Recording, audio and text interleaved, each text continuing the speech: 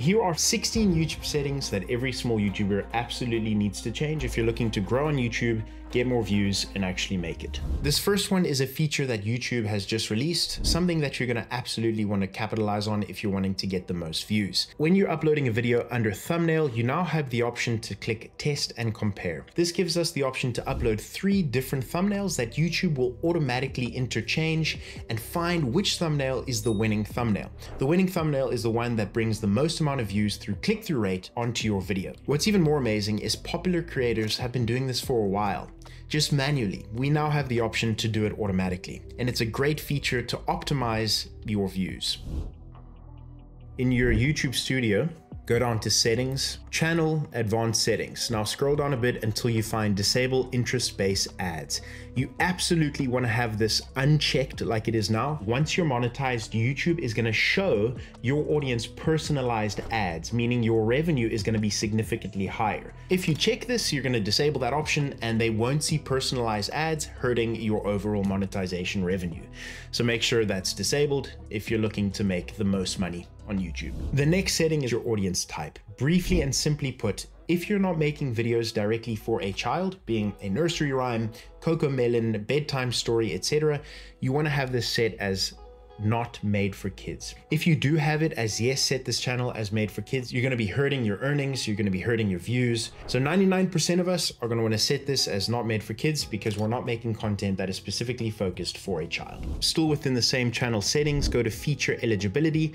You're going to need to enable standard features. This should be already enabled if your channel is free of active community guideline strikes. Under intermediate features, you're going to be able to verify your phone number. This is then going to enable videos longer than 15 minutes and custom thumbnails, an absolute must to get the most views on your video. Hey, if you want to make better videos, check out the first link in the description. That's going to take you to my video assets store. Cheers. The next setting is under basic info. You can add some keywords that relate to your channel. If your channel is about gaming, you definitely want to add the keyword gaming. If your channel is about gaming and Minecraft, add Minecraft. This channel is all about content creation and making money online. So here are a couple keywords that I would use. These keywords are simply going to help the overall discoverability of your channel and let YouTube know what your channel is about. The next feature is when you're uploading a video, go to show more and swipe down.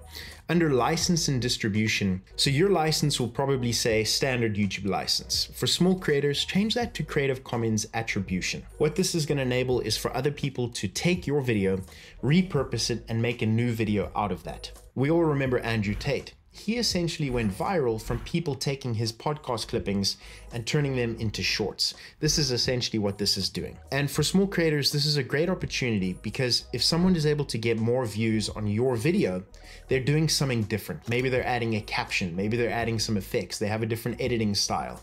And it's a great opportunity for you to learn, especially when there isn't too much on the line. So go ahead and change that to Creative Commons attribution, and that'll enable people to reuse your video. When you're uploading a video that is different to your regular niche, make sure that publish to subscriptions feed and notify subscribers is off. Let's say you've built an editing audience. They're not going to want to watch your car video that you just posted to test to see how it does. More so, if your editing audience isn't interacting or engaging with your video, they're watching it for 10 seconds, that video is going to send negative signals to the algorithm saying, this is not a good piece of content, let's not boost it out. We want the most amount of car enthusiasts to watch our video as opposed to our editing audience. So make sure this is off if you're posting a video that is different to your regular niche. When you're uploading a short to your YouTube channel, under video elements, you can add a related video. If I click add, and let's say this video is the related video, click next. When someone watches this short on YouTube, they can then directly click on the video that we've related. So if I go ahead and click that, it'll take us directly to the main video. A great feature where we can bring people who are watching our shorts over to our main videos. The next setting is optimizing your title. Now, so many people get this wrong, and it's actually so simple to do. So you can see in this video, I've titled it Audi RS3. Now, that's probably not going to get too many views. So what we're going to do is go to YouTube and search Audi RS3. And now we can see what the top videos under the category of Audi RS3 are. and more importantly, what their titles are. Changing your title based off the inspiration of some popular videos is gonna allow for more evergreen content because it's what people are searching, as opposed to a once-off view. All creators, you're gonna wanna deselect allow automatic chapters and key moments. I'm sure you've seen them on YouTube, is this block under a video where you can see what that chapter is about. If you allow automatic chapters and you don't set your own, YouTube has done it to me as well, where the chapters that it adds are just funky. It's not the right time, they've titled it wrong, and you don't want that for your video. To manually add chapters, which I would highly recommend doing, all you need to do is type a 0, colon, and 00, and we can say intro. Now, if we click enter, that's going to create a new line.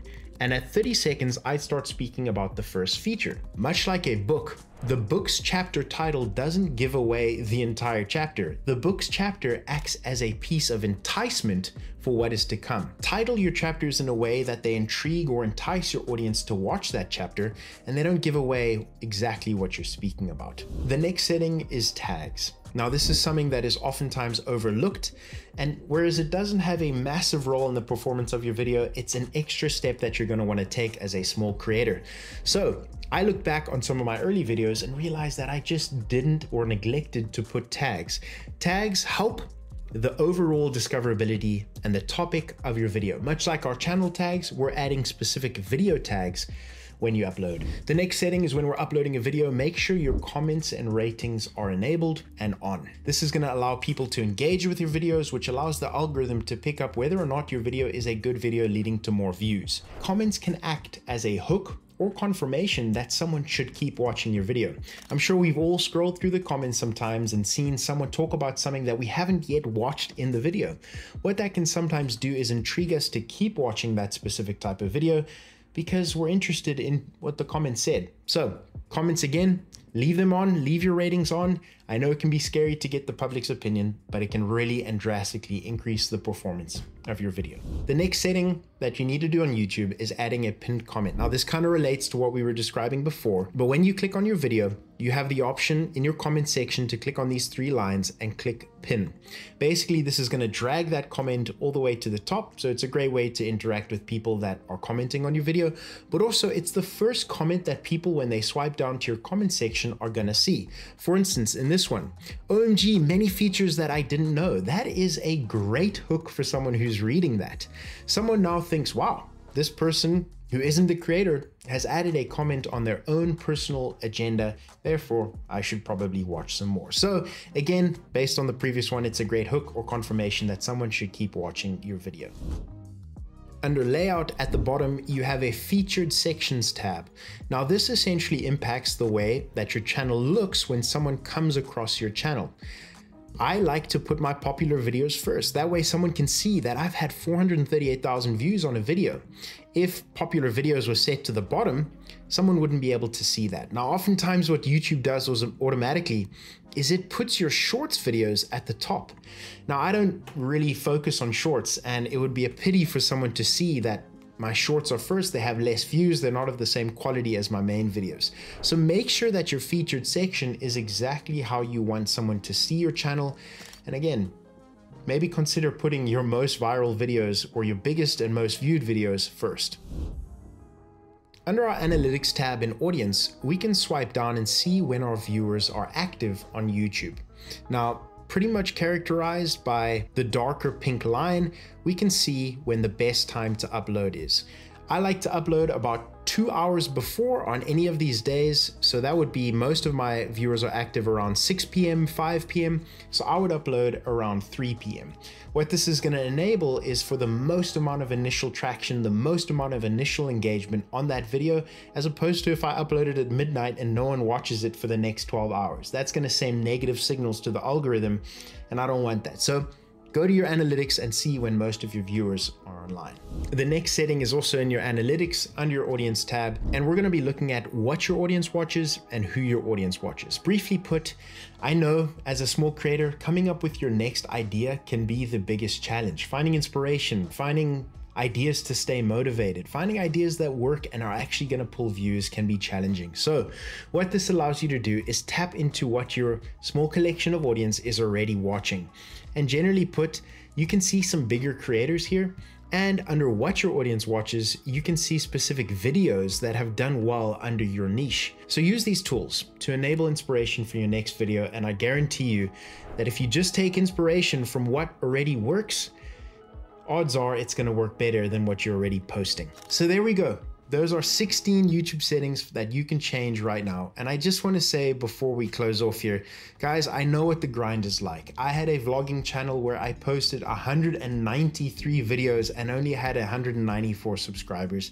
It is brutal. It is so much work, but I promise you, if you apply what you've learned in these settings today, if you apply what you're going to continue to learn on YouTube, like, there's a reason you click this video, and that's because you're a learner, and learners generally make it. So guys, with that, continue pushing, drop some words of encouragement in the description for someone who's reading, and you will do it. You are going to make it.